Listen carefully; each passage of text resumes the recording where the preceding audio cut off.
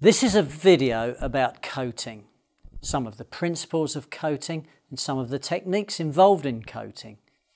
Why would you want to coat a plywood component in epoxy? Well, coating a wooden component in epoxy does several things.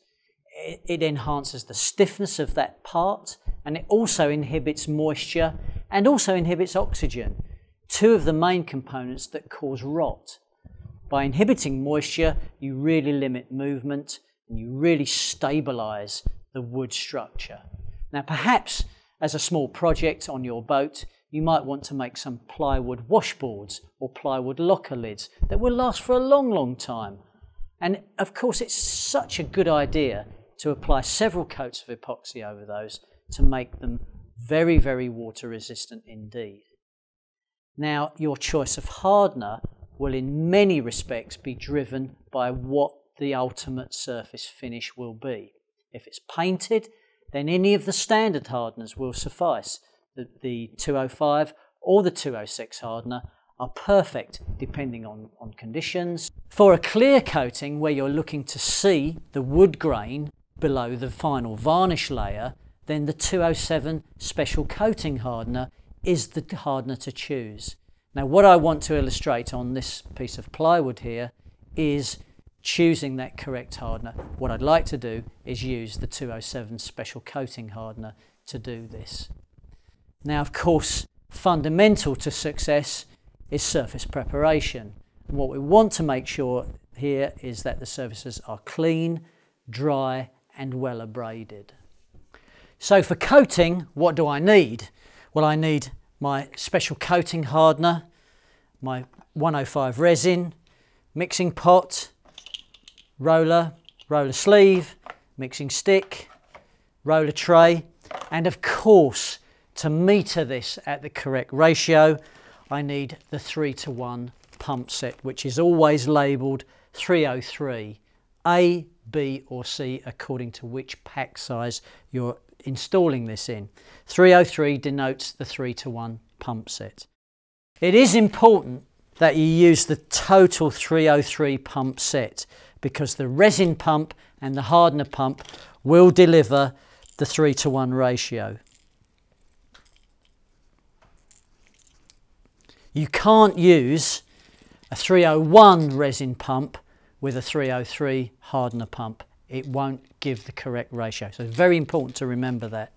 Now, of course, before I start using these materials, I'm going to make sure I've got good personal protection. I've got long sleeves on. I'm going to put some gloves on to avoid skin contact.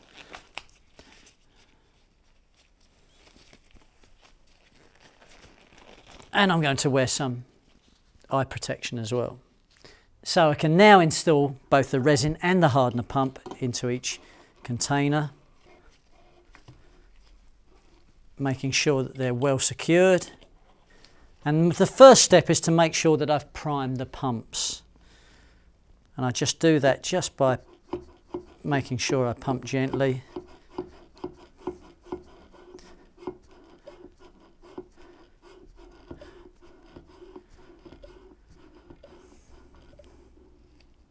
Until I feel some resistance on the pump. I've made sure I've primed the pump. Same with the hardener pump.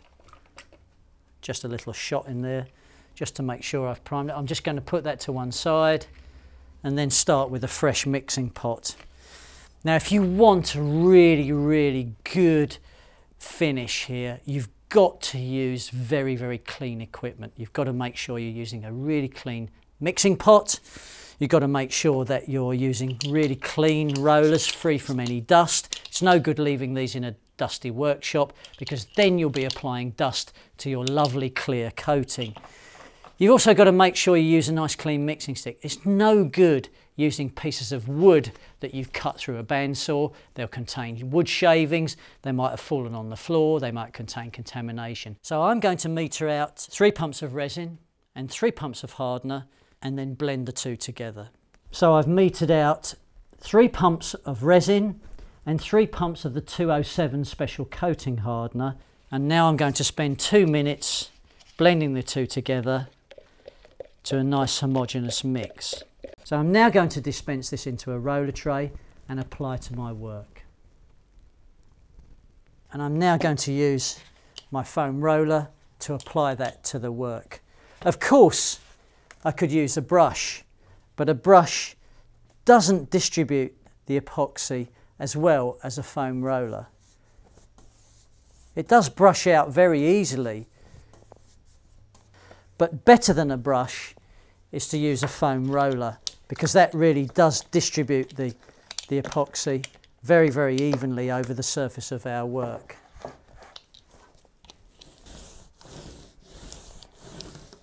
You can see a strong colour change occurring here. That's a good indication that the epoxy is wicking into all the surface wood fibres. Very, very important to achieve a good tenacious bond.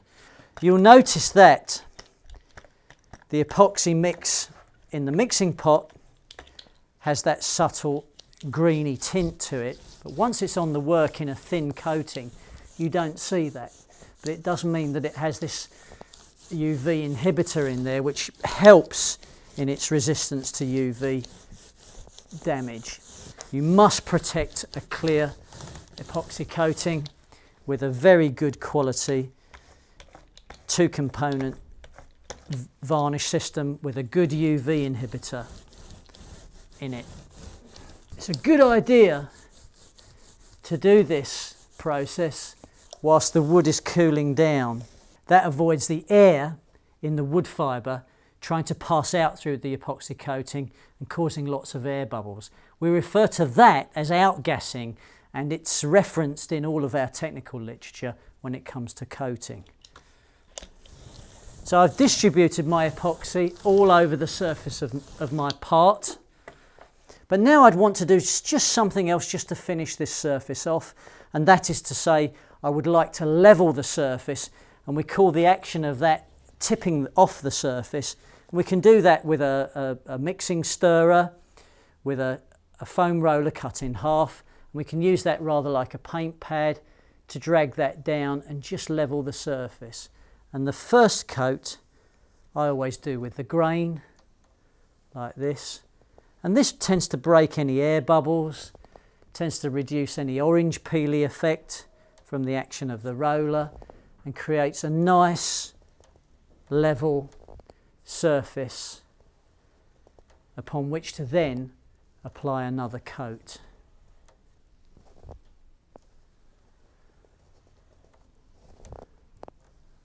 You see, I'm being careful to make sure that I tip off every single square centimetre of the coating, and I get a nice level, evenly distributed epoxy coating.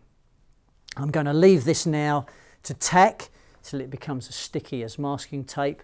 Then I'm going to carry on the coating process and add another coat, and then do the same thing again, allow that to tack, then the same process again until I build up to 3, possibly 4 coats before I stop, and then I leave the whole coating to cure before coming back possibly the next day and lightly abrading it with something like 180 grit paper, nothing finer than 180 grit paper, and then carrying on with a 2-component varnish system with a good UV inhibitor in it to give me clear coated, very, very durable wooden parts. So returning to our panel that we've applied 1 coat to, we're now going to apply a 2nd coat just to illustrate how quickly the film thickness builds up. It's very important that you apply more than 2 coats, because film thickness really corresponds to how water resistant the final panel will be. Epoxy is incredibly water resistant, but it does depend on film thickness to do its job.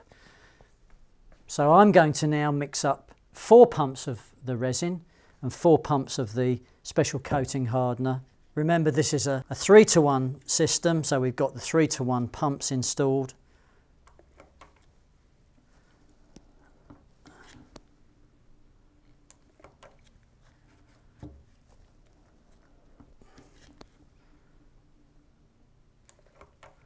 And you can see here this yellow tint that the hardener gives to the resin.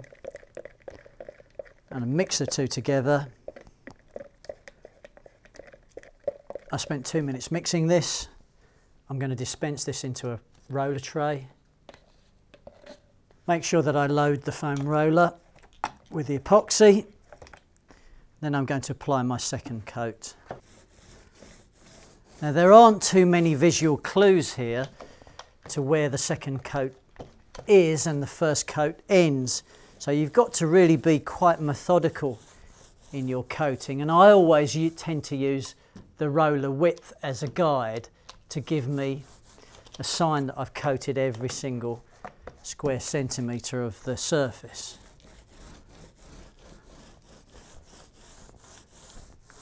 You can see quite clearly that the surface coating is building quite rapidly.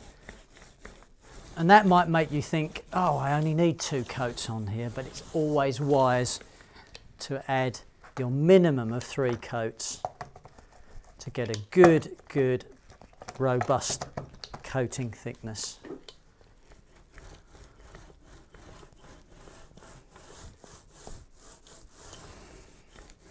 On finishing this coating, I've just added another 3 pumps of resin, another 3 pumps of hardener, and I think I've got just the right amount to finish coating this board.